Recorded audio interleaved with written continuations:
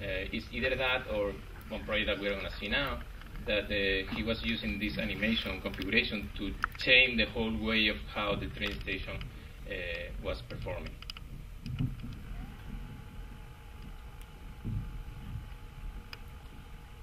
So in this case, which is this project, the whole station was much more like a mechanism, where instead of having like 10 different train tracks, what you were having is just one, and you were treating the train as an element. So you were getting the train, you were detaching the wagons, and you were organizing the flow of people in a different way.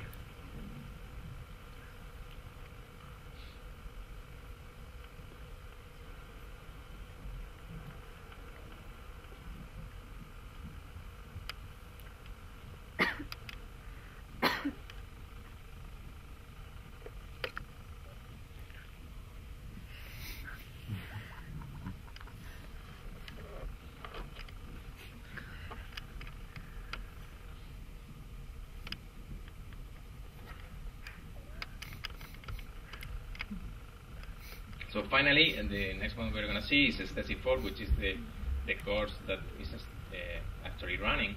And in this time, what they are doing is they are developing a furniture. In this case, furniture is related with rituals. So they are always trying to configure that special furniture, which is forcing you to use it in a special way. And later on, they need to jam this scale into a house. And again, we go back to the topic of types versus species. And this case has to be much more obvious, because these houses, they have to mutate, or this system that they are doing, because we are forcing them that this house, they need to be reconfigured, because some changes that are going to happen, like for example the family unit is going to change, and now there are less members, or some natural catastrophe, or actually we are going to move the house from one side to the next one. So this system, they need to be able to reconfigure and produce it a new architecture in a new place.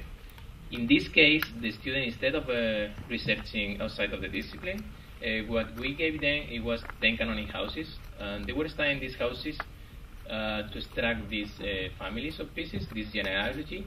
And what they did is they were kind of isolating or decomposing this system in the way that they were developing them. So the only rule that we gave them is that if they were, let's say, they were analyzing the structure of one of these canonic houses, what they have to produce is not the same field of geometry. So if they were analyzing a structure, they need to produce skin, and vice versa. Also, it was some main topic this year, which was how to work with lines. So lines as a principle for them. So they were forced to start working with lines. From this line, they had to develop surface, and from this surface, they had to develop volumes. So at the end, they have to generate an enclosed space from something which it has no matter.